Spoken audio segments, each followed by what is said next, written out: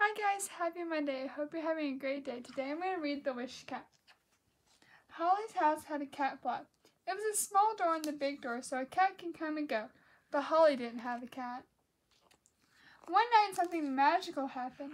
Holly saw a falling star. As the star trailed across the sky, she made a wish. I wish I had a kitten, she whispered, a tiny cuddly kitten who jumped in and out of the cat flap. Crash! Something big landed on the windowsill outside.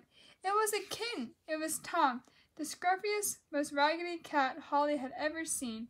He sat there in the moonlight, smiling a crooked smile. Meow! I'm Tom, your wish cat, he seemed to say.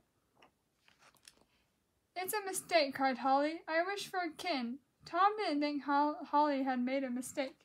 He rubbed his torn ear against the window and howled loud. It made him cough and swear. Meow, ow, ow.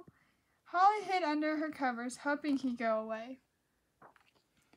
Next morning, Tom was still there, waiting for her outside the cat flap. He wanted to come in, and he brought her a present of a smelly old piece of fish. Yuck, said Holly.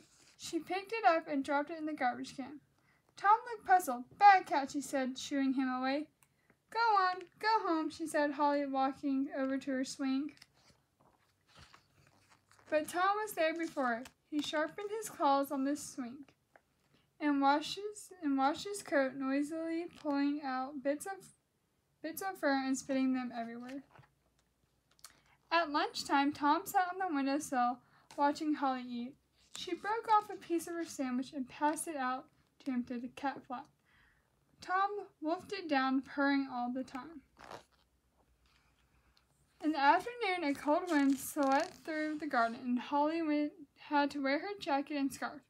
Tom didn't seem too cold. He followed her around, chasing leaves, bouncing on the top of a fence, showing off. Soon it was time for Holly to go inside. Bye, Tom, she said, and stroked his scruffy head. Tom followed her to the door and settled himself by the cat flap. That evening, it snowed. Sparkling flakes of snow danced in the air around the cat flap. Tom curled himself into a ragged ball to keep warm. Soon there was white cushion of snow all over the doorstep and on Tom. Molly heard him meowing miserably. She ran to the cat flap and held it open. Tom came in, shaking all of the snow on the kitchen floor. Poor old Tom, said Holly. He ate a very large plate of food and drank an even larger bowl of warm milk. Tom purred louder than ever when Holly dried him with the kitchen towel. Soon Tom had settled down, snuggled on Holly's bed. Holly stroked his scruffy fur, and together they watched the glittering stars. Then suddenly another star fell. Holly couldn't think of a single thing to wish for. She had everything she wanted, and so had Tom. That end. Bye, guys.